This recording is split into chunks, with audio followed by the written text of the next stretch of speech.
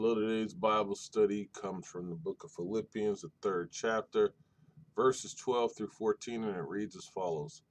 Not that I have already obtained all this or have already arrived at my goal, but I press on to take hold of that for which Christ Jesus took hold of me.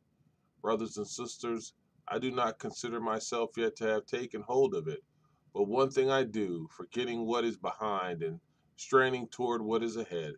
I press on toward the goal to win the prize for which God has called me heavenward in Christ Jesus.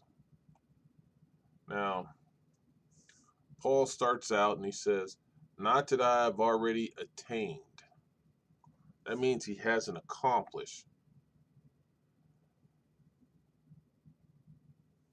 And when you read Paul's letters, when you read Paul's writing, you think that he is already there. He has already done all these things.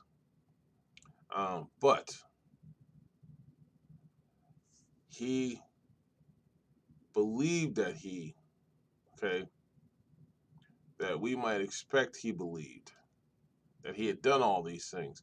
But Paul said, no, I have not. I haven't done all of these things that I need to do spiritually. No. I haven't come close to perfection. No. And he tells you that it was not so. There is and was no one perfect except Christ.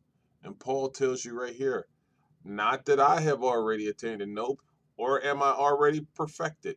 No. He's telling you he's not.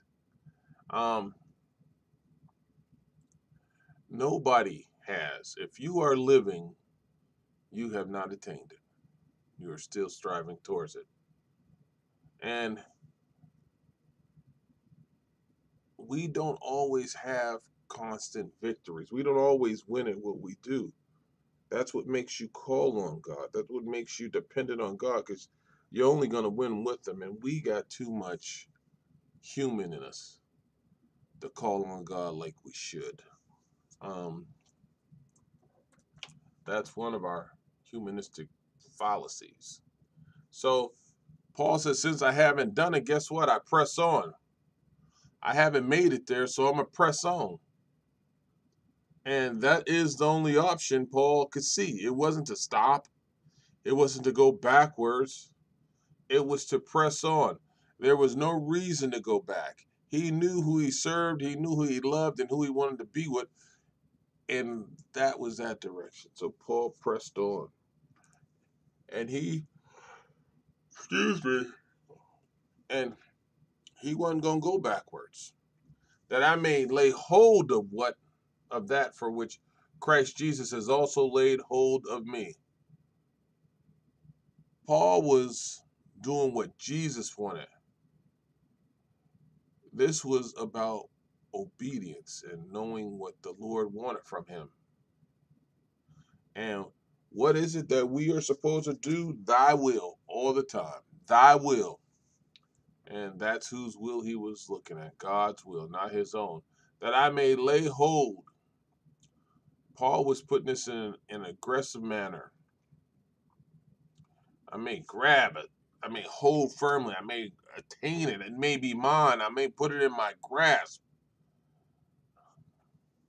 Paul was trying.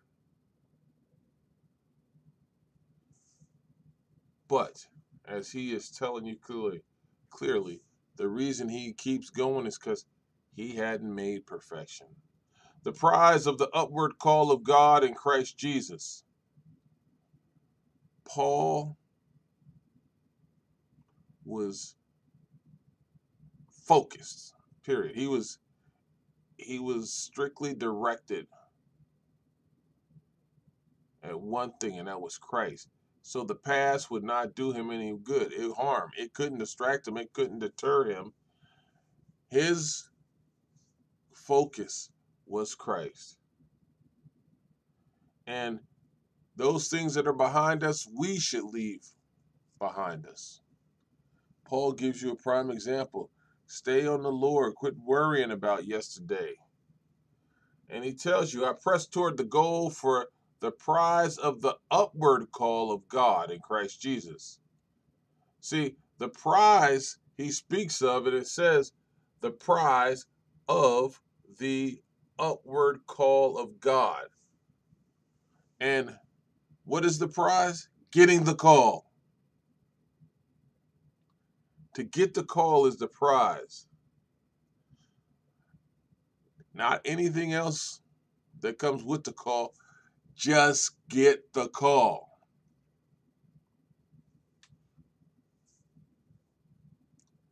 Get the call to do work, to be a servant. Any benefit that comes with it is a blessing. The upward call of God in Christ Jesus